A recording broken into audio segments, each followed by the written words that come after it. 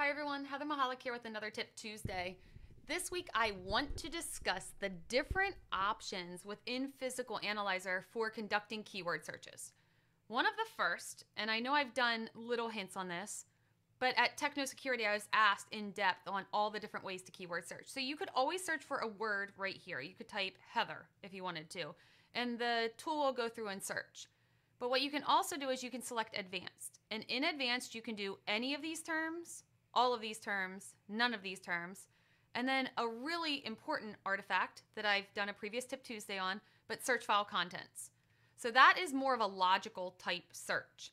Let's say you found a plist file or a database or something of interest. You could always click on the file, and when it opens, you could keyword search within that. So within these files, you can do many things. You could search, you could click on go and go to something, but I like to do the magnifying glass. And this is going to bring up a hex search. And Ron Serber and I wrote a really nice blog on this that you can reference called Hex Diving. But in here, we could type Heather, and you could see this as well. And I could click Find. Now note, there are tabs across the top for different types of searching, and also under Find, there is a drop-down. You could search across the entire extraction that you have.